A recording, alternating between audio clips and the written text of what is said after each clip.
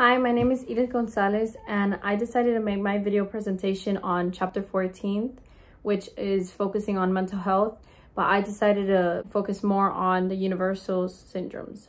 So the syndromes that have been universally observed from this chapter are depression, social anxiety, suicide, and schizophrenia. Depression is the most familiar disorder. Some of the symptoms that are part of depression are loss of energy, sadness, and feelings of uselessness. Major depressive disorder, also known as MDD, is a more severe and pervasive form of depression. Although the DSM-5 definition of MDD has been explored, not everybody that has depression goes through the same symptoms. But this doesn't apply to all cultures because depression rates vary around cultures. Social anxiety disorder is actually one of the most common anxiety disorders that there are. Social anxiety is the fear of one acting in an unacceptable manner or embarrassing themselves, which this poor performance could lead them to horrible social consequences. This fear becomes overly excessive to the point where it could lead them to isolating themselves,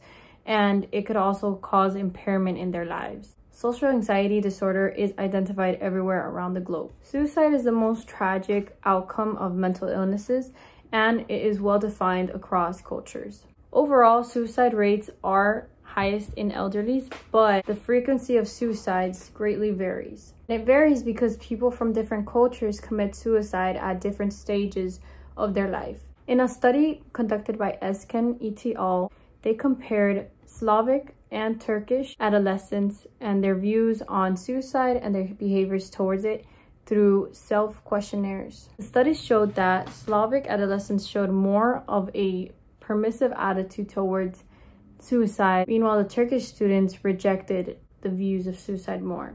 This is a great example of different views of suicide through different cultures. Schizophrenia is one of the most prevalent mental disorders. For a diagnosis of schizophrenia, one must present 2 or more of the following symptoms, which include hallucinations, delusions, disorganized behavior, disorganized speech, and other negative symptoms such as flattening of mood. There is a lot of evidence out there that shows that there is a biological foundation of schizophrenia. Although there is no one cause or reason for schizophrenia being present in one person, genetic factors definitely do play a big part when determining the likelihood of one developing schizophrenia.